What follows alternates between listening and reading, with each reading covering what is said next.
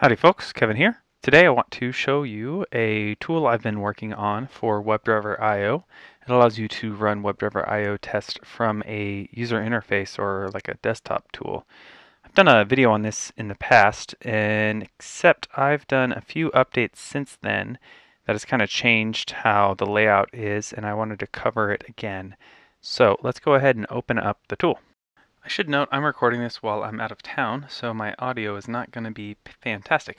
Apologies for that ahead of time, but I did want to get this recording in despite the lack of equipment. Okay, so I have the tool open. I've called it Chester Desktop. I have this strange idea of starting a tool called Chester for the internet that helps run tests on the internet, but for now I'm just building out a desktop version of it, kind of.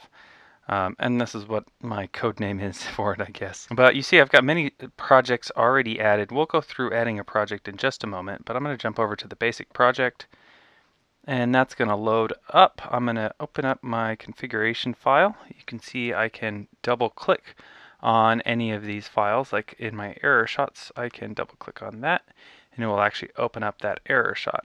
Just a little file browser to make it a little bit easier for you to navigate around, especially if you want to get into your tests.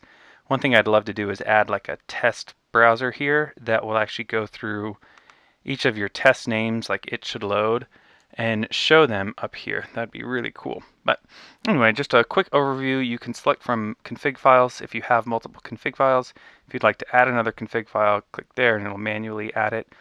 It'll automatically find this configuration file for you based off of your root folder. We'll talk about that in a minute. You can also change the test command and the environment variables. If we want to add some, we'll do that in a minute. I can come in and change my spec files if I have multiples of those, or if I have multiple capabilities, I can enable and disable them. These are all on kind of a per run basis. Same thing with the base URL or my log level. The way I normally use it is I'll maybe change some environment variables. I'll probably change the spec files if I have multiple spec files.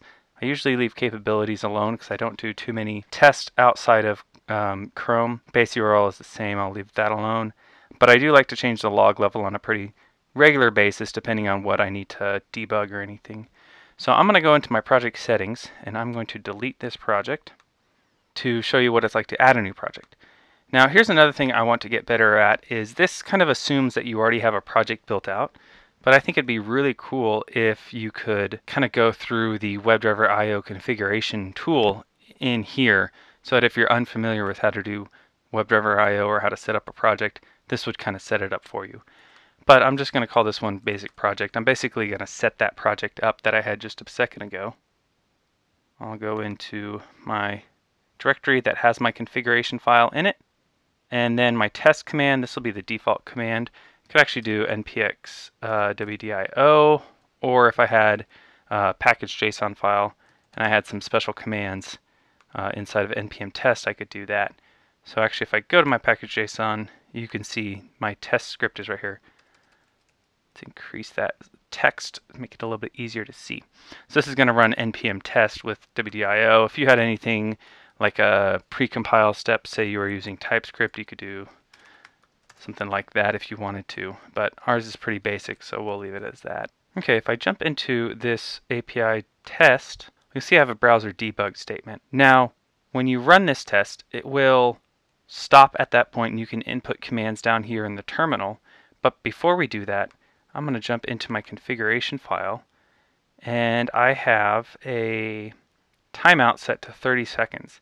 That might not be enough, so what I'm going to do is I'm going to say if I pass in an environment variable called debug, and if I set that to equal true, then I want my timeout to be some really high number. Otherwise, I'll set it back to that 30 seconds. So now, if I pass in an environment variable debug equals true, it'll use the full long timeout. Otherwise, it'll use 30 seconds. If I jump back into my Chester desktop, I can add a new environment variable. I'll call it debug, and I'll set the value to true. Now when I run my test, it's going to stop at that debug statement. You can see now it's stopped. I can call any commands I want, and it returns the command, and it will allow you to sit here for as long as you want because that timeout is so high. I can actually toggle that environment variable on and off if I wanted to. We'll take a look at that in just a minute. And I can come in and I can exit.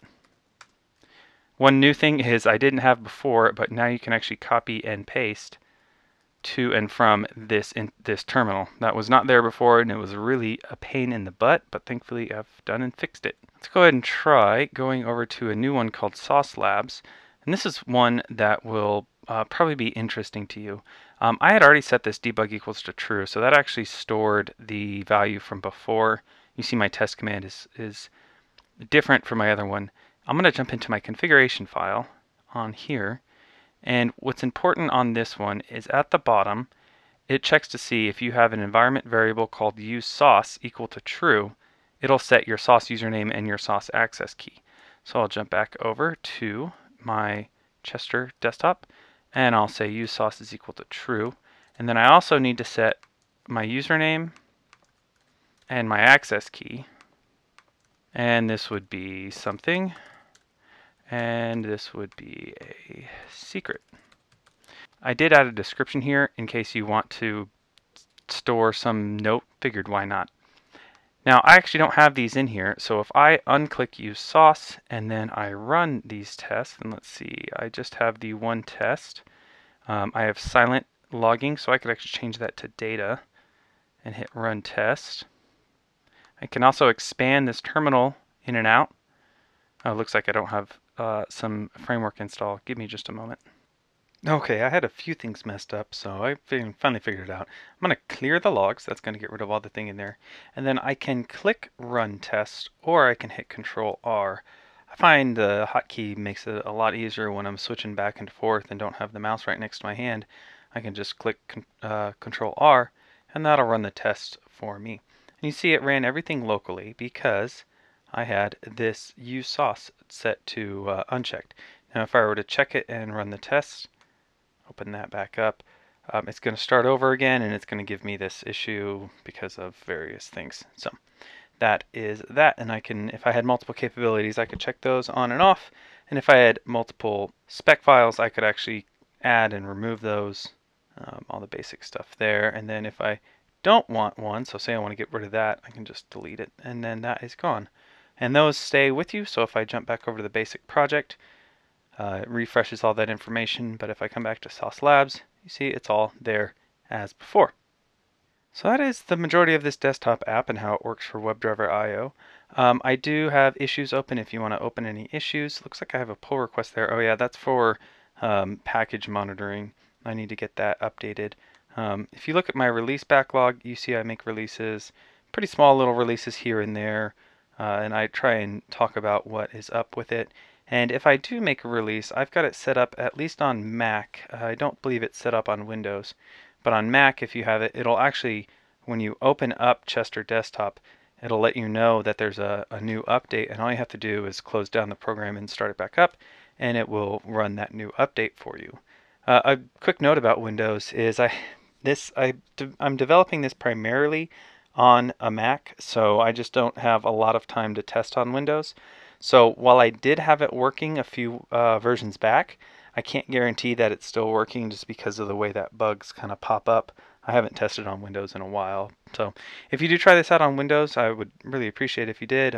Leave an issue if you find that there is an issue. I did actually close one that somebody had opened already.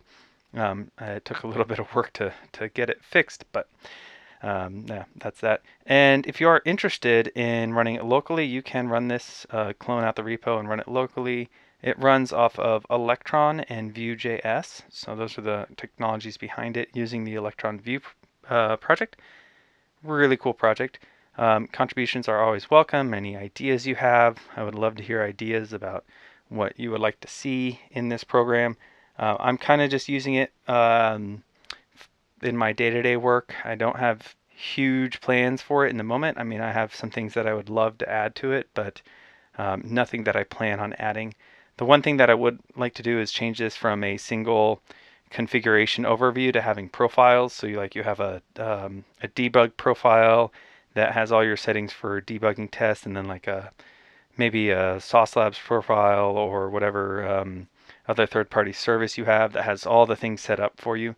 Kind of like the way you have configuration files, but a little bit different in that manner. And then I also mentioned that I would love to have that add a project be a little bit nicer to newcomers to it, but I just haven't had time for it. So anyway, thanks for watching and hope you have a great rest of your day.